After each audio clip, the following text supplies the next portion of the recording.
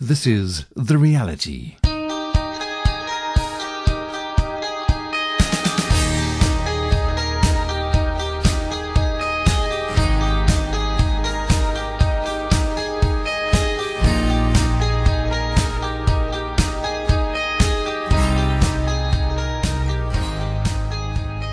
Hello again, I'm Dudley Anderson with The Reality, a half-hour talk show talking about the reality as found in Christ. You know, in the world we face so many different variations of reality, but the scripture says that all these pale into insignificant shadows in comparison to the reality of Jesus. The Reality is produced by Sure Reality Media. SRM is a listener-supported radio ministry, and you can help us reach tens of thousands, hundreds of thousands of people around the world with the message of the reality of Christ by becoming an SRM ministry partner. Find out more at surereality.net. Today in The Reality we meet Laura Maxwell. Laura is an ex-spiritualist. After her mother became involved in the spiritualist church, Laura found herself steeped in New Age and the occult. Sadly, her mother began to suffer attacks by evil spirits, which led to her demise. My mother would be taken into trance. She would be assaulted verbally and physically by these spirits. And it was not only these so-called obnoxious spirits doing this, but it was the spirits who had always claimed to be our dead relatives and our spirit guides who were supposed to be looking after us. These aren't really dead people, they're actually evil spirits pretending to be dead people and masquerading as them, and the Bible shows this. After Laura began attending the spiritualist church, she began to experience very real spiritual phenomena in her life. But soon she discovered that the spirits she believed were kind, benevolent spirits of dearly parted souls, that they were in fact evil manifestations driven by demons. As God's word points out in 2 Corinthians chapter 11 verse 14, and no wonder, for even Satan disguises himself as a spirit of light. Laura soon began to ask questions. In his great love and grace for her, God stepped into her life and revealed the real danger of spiritualism and New Age. Today's interview on The Reality was conducted via Skype. I began our conversation by asking Laura to simply tell us her story. Yes, thank you, Dudley. Really, as a child, I was always interested in the supernatural, the paranormal, and programs on TV like ghost hunting shows or, anything to do with trying to contact the dead was a thing that always interested me. And, of course, it turns out that it did run in the family. My mother had the same interest, and she had an uncle who actually was the head of a spiritualist church in Ayrshire. So really, psychic phenomena, anything like that interested my mother and myself. And like my mother, since childhood, I had some psychic experiences, which of course fueled that interest, and it wasn't until I was a preteen that my mother decided to go further. She had already done things like watched programs on TV with mediums and psychics, and she had went to the local library and bought books by psychics too. But when I was a preteen, she actually was invited to a spiritualist church by someone, and this was a church in Glasgow, so of course she jumped at the chance to go, and she went along, and very soon after that I went along with her too. What impressed you? What did you find there?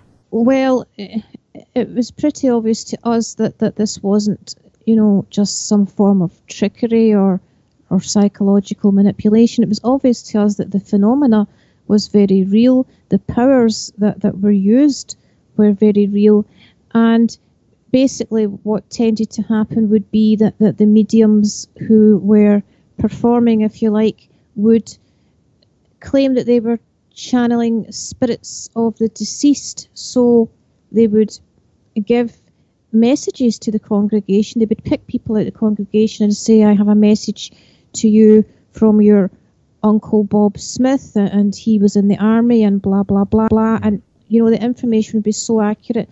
Now, sometimes they would even go into trance where they allowed spirit entities to come through their body and literally appear.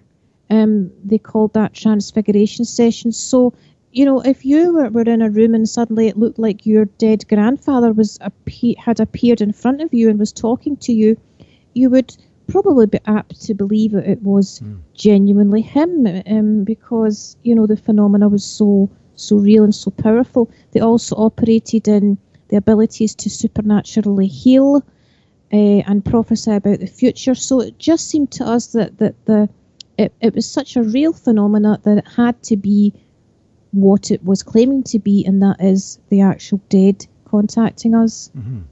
Now, I've always been intrigued. Why do they call it the spiritualist church? Surely a church is a place we go to find Jesus and God. What's the connection with it being a church? Well, of course, they have their own interpretation of the Bible. They don't believe it, basically. You know, when I was a spiritualist, I was also into many New Age belief systems, because often that is interlinked with spiritualism. So we regarded really that Christians had it all wrong, that Jesus was in fact just a psychic medium in touch with the dead. He was a psychic healer, and that he wasn't the saviour.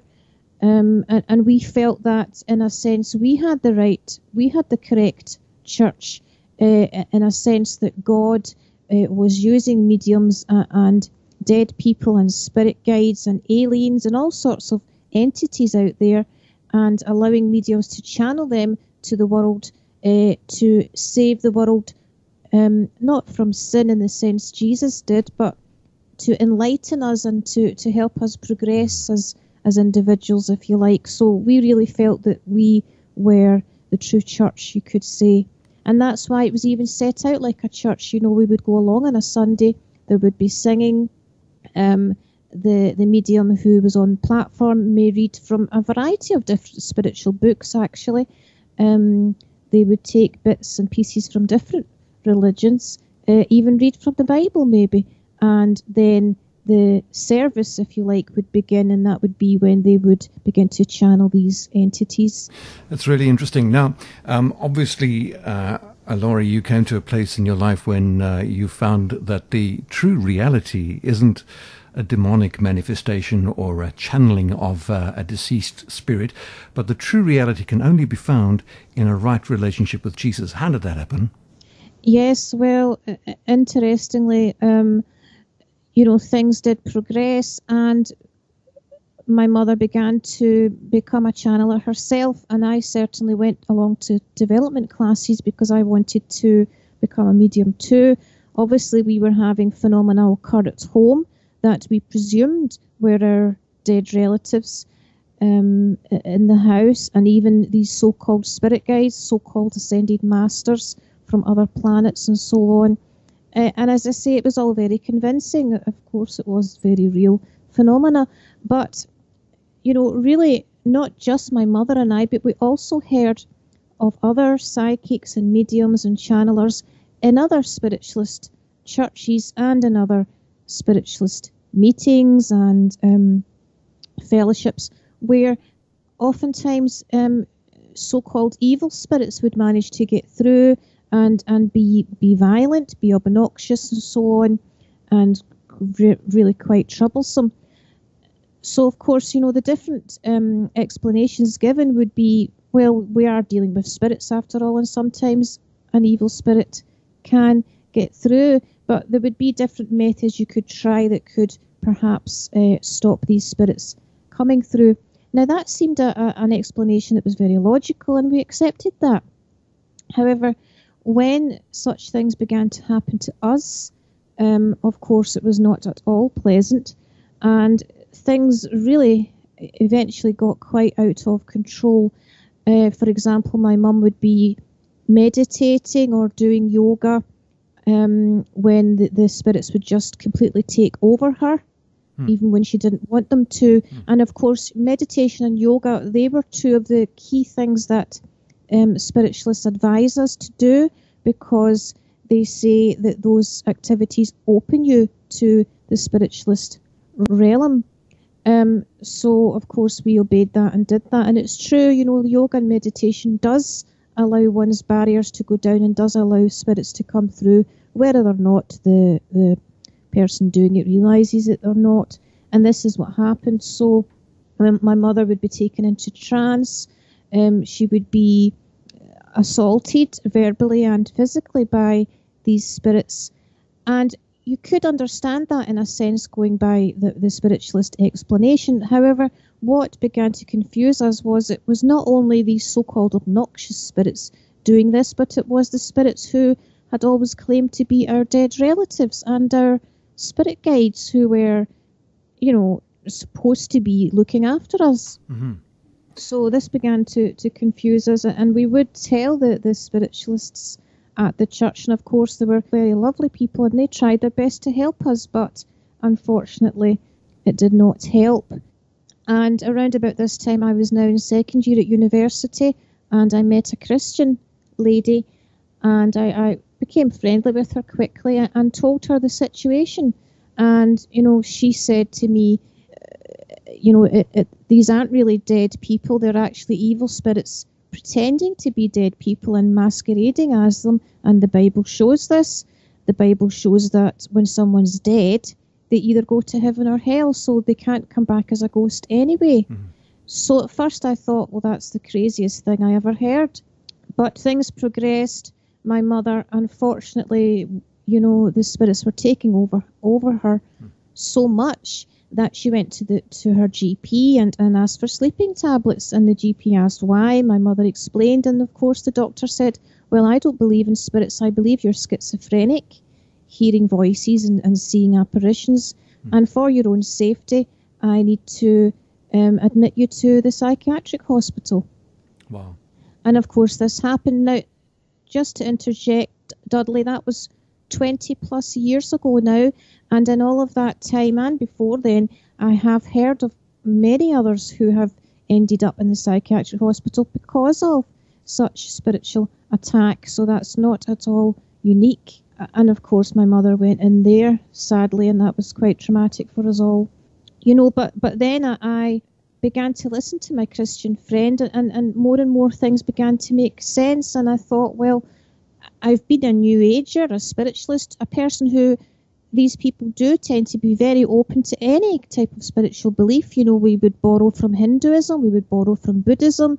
We were very open to all religions, really. Mm-hmm. And it suddenly struck me, why not be open to Jesus Christ as being the Saviour? Why just believe he was a medium or so? And I should really investigate this because this is important.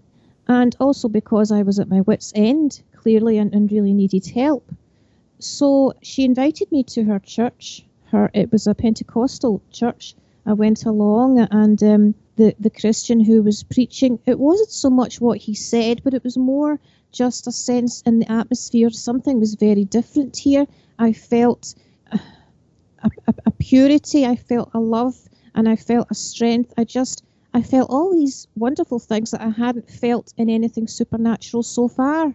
Wow. And at first I thought, well, could this just be a really evolved spirit guide, that I was feeling?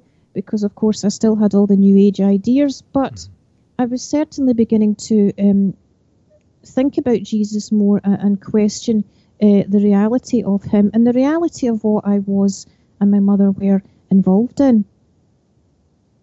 And what happened was that night I went home, and the spirits in my home were quite furious that I had went to the Christian church, and they were attacking me. So I literally kept the light on all night and was rather frightened. And I found a Bible that I probably got from school, the Gideons or something like that, and I just held on to it really and prayed, if God is real, if Jesus Christ is the Saviour, and if spiritualism is actually a deception, please show me, and please show me what to do. Amazing. Now, and I was attacked, and we won't go into it because this is a family show, but when you do hear of poltergeist activities, the phenomena is real, although I would class them as demons or fallen angels, as the Bible says, and I wouldn't use the word poltergeist. However, the next day, now remember I prayed that prayer, the next day the doorbell rang and there stood she called herself a Romany gypsy. She was a psychic, and she would visit the neighbourhood maybe once a year to read your fortune and that type of thing. So I opened the door. I forgot to say, Dudley, during the night I kept seeing her face. I kept thinking of her, and I wondered, why am I thinking of her? Mm-hmm. She appeared at my door and she basically said, I've become a born-again Christian. The Lord, the Holy Spirit impressed me to come visit you today and to say to you the place that you were at last night, holds the answers. And basically she said, you're now about to find the truth and begin to walk in your destiny. She said, I'm no longer psychic anymore. The abilities I had were from demons, and Jesus Christ set me free from that. And so that was a bit of a jaw dropper for me that morning. That's amazing, and how God just orchestrated that. God knows, doesn't he, Laura? When we're in situations like this, God knows what's going on in our lives. That I take as such an encouragement, even when we are so far from him, and his love for us extends beyond those barriers. He just sends the right people at the right time, because he knows, doesn't he? Yes, absolutely. Indeed, it had to be someone like that. It had to be someone who was an ex-medium or ex-witch, or someone who came to me. If it had been another Christian who had never done these things, I probably would not have been quite so open to hear what they had to say. And it was very shortly after this, perhaps a day or so later, that I did have a revelation. I did finally see that Jesus Christ was the Saviour, and that unfortunately we had been deceived by these fallen angels under Satan's control, who had masqueraded, just like the Bible says in 2 Corinthians 11:14, and no wonder, for Satan himself masquerades as if an angel of light, and they had clearly deceived us. So I did give my heart to the Lord, and I was thrilled, because finally I had found the truth. Finally I had found God, and I knew that I just felt that this was finally the answer. After all the years of looking at different religions within the whole New Age, realm of accepting all religions, accepting all gods, and that type of rhetoric, to finally come to the true God was just amazing.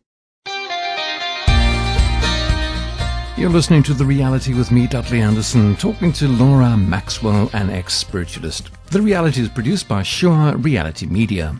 SRM is a listener-supported radio ministry, and you can support us by becoming an SRM ministry partner by going off to the website snrreality.net and click on Become a Ministry Partner. Well, Laura Maxwell grew up in a home open to the phenomenon of the occult and the New Age. She and her mother began to attend a spiritualist church. Her mother sadly became demonized by evil spirits and ended up in a psychiatric ward in hospital. Laura began questioning the reality of what she was experiencing, and God, in his love and grace, stepped into her life and led her to meet a Christian woman who spoke God's word into her heart. Soon she discovered that spiritualism and New Age and the occult were fake nuances of hope and peace and love presented by Satan, the father of lies. The Holy Spirit of God drew people into her life until she finally repented of her old life and gave her heart to the one true God. Well, we know that the devil is the opponent of God's love and God's grace and God's purposes for our lives. The Bible calls him Satan.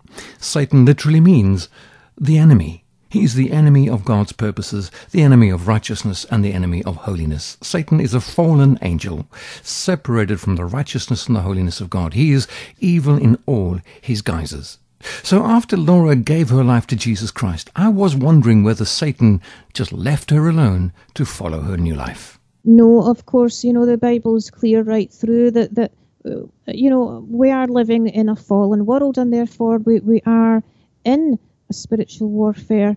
We are in a battle, whether we realise it or not. And certainly, I suppose it would be rather naive to just assume as soon as you become born again, all your problems end, because that's not true. And certainly the spirits that I had invited into my life, they were still there. You know, if you look through the Bible, particularly in the New Testament, when you see the disciples and the apostles, and Jesus himself, obviously, they would cast out demons from people. And that's still the case today. You know, I had invited these spirits into my life. And for example, some mediums will literally channel spirits through their body and speak out through their mouth. So naturally, those spirits are in that person. Therefore, when a person comes to Jesus, they have to be cast out of that person. They don't just automatically, you know, vanish. And therefore, myself, I did require what we could call the deliverance ministry. I did require other Christians to cast those demons out of me. And it's very interesting how important, crucial this is actually, because I'll interject here what happened to my dear mother. She got out of the psychiatric hospital and she went home. But at that time, the church I had joined was a very new church. The pastor was a new pastor. No one in that church had experience of dealing with you know, someone from the occult or casting demons out of a person. So they just presumed that my mum had accepted Jesus into her heart shortly after me. So they just assumed, well, Rita is a Christian now, so she can't have any demonic influence, you know, around her at all. She can't be in any kind of a warfare at all. She probably is just mentally ill. So my mother was left, if you like, in that state, and because she did not receive that exorcism, if you like, the demons still tormented her and still harassed her, and tragically, like many others have done, by the way, tragically this led to her suicide. Oh, I'm sorry to hear that. Yes. I'm so sorry to hear that. And I guess that's why I do emphasize that you know, when we look at the New Testament and when we see Jesus and the apostles healed the sick and they did miracles and they cast out demons, that is actually really important, and it's something that the church, if we did more of it today, then I believe more people would be healed and there would be less people like my mother taking their life. Mm-hmm. Well, Jesus taught on that, didn't he? He said that you can cast a demon out of an individual and they'll leave, but they'll come back and they'll find that house, so to speak, clean, swept and ready and open. And he goes away and he brings back hordes more and replaces himself in that life once again. So the individual, like yourself, you need to fill your life with Jesus, with the Holy Spirit and the Word of God. Am I right? Oh, absolutely. And as you say, the repentance involves not just saying prayers of repentance and saying to Jesus, I'm sorry, please cleanse me, but of a complete turning away from that lifestyle. And most people do want to turn away from that lifestyle, especially if they've been traumatized like we were by spirits. Some people, I've heard, still have a desire for it or a temptation for certain things of the occult, even after they've come to Jesus. And, you know, I advise them, obviously we have to be patient and kind with people who confide in us, but I advise them to obviously throw out everything, burn everything if you can, just like they did in the book of Acts. But do, you know, have deliverance ministry. Acts 16, we know that the disciples cast the spirit of divination out the fortune teller girl. So it's a real phenomena. Really seek to live your life blameless before the Lord. Holiness is important. Obedience is important. And as you grow closer and closer to Jesus, the temptations for these things will dwindle, just as the temptation for anything in life goes as we become stronger followers of Jesus and more obedient to him. Amen. Spot on. Well, the reality is, the scripture says in Revelation that we've overcome him, that is the devil and Satan and all these hordes of darkness. We've overcome them by the blood of the Lamb, Jesus, and the word of our testimony. Laura, you've testified to the grace of God and the deliverance of the Lord in your life. I'd like to ask you, if you will, perhaps somebody listening in right now finds himself in a very similar situation to you. Would you take a moment now just to pray for that person? Yes, thank you, Dudley. I would be honoured.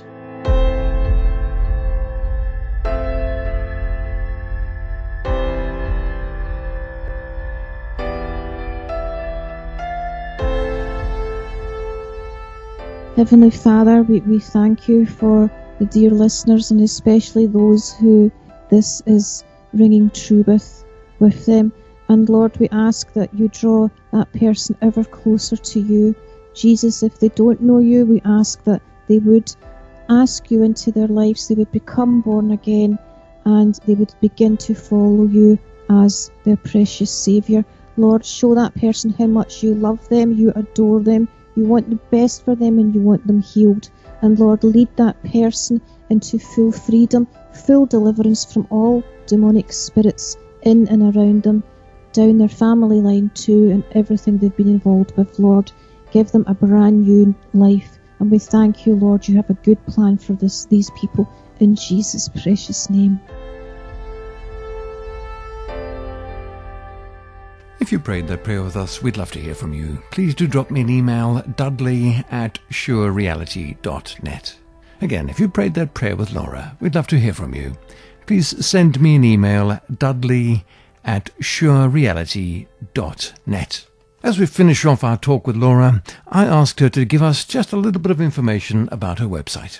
If anyone wants to read of similar testimonies and so on, they can check out my blog, ourspiritualquest.com, and it also has my TV interviews, radio interviews that, on the same topics. What is that address again? Ourspiritualquest.com. And our thanks to Laura Maxwell for sharing her life story with us today in The Reality. To contact Laura, please send me an email, Dudley, D-U-D-L-E-Y, @surereality.net. If you would like to find Jesus, if you would like to have a right relationship with God, as Laura has, and as we heard about today, then please write to me. I'd love to answer your questions. Dudley@surereality.net. Email address, Dudley@surereality.net. This half-hour talk show, The Reality, is produced by Sure Reality Media. SRM is supported by its listeners. You can help us produce quality Christian radio programs that are reaching hundreds of thousands of people worldwide through online radio, through terrestrial radio, and indeed through these podcasts, by going off to the website surereality.net and clicking on Become a Ministry Partner. Partner with us in sharing the reality of the gospel of Jesus worldwide. You can make a one-off donation or become a regular monthly contributor. Again, the website is surereality.net. Please click on Become a Ministry Partner. Well, it's been wonderful to be with you once again today in The Reality. Do join me again next time. From me, Dudley, to you, keep walking in the sure reality of Christ.